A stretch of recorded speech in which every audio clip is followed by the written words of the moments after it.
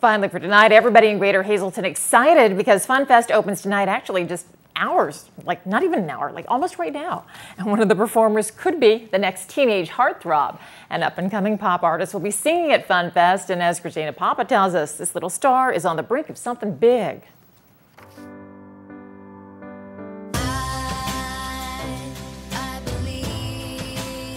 He may only be 11, but Liam Liss has stolen the hearts of thousands. This video's gone viral on YouTube and his page has over 100,000 views. I love performing for people. Liam's an up-and-coming pop star, and he'll be performing this song one day and plenty others in Hazleton this weekend for FunFest. I started singing when I was about like 6 or 5. It's just really, I love music. It's really my life.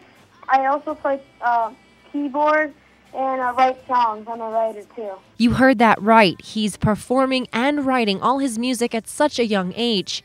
But Liam says he still makes time to just be a kid. I play basketball, tennis, baseball. Liam's already been featured on Radio Disney, and that's just the beginning. He's got big plans for his future. Playing around the world, like Madison Square Garden. Liam will perform on Broad and Laurel Street Sunday at 2 p.m. He's staying after to sign some autographs, but sorry, ladies.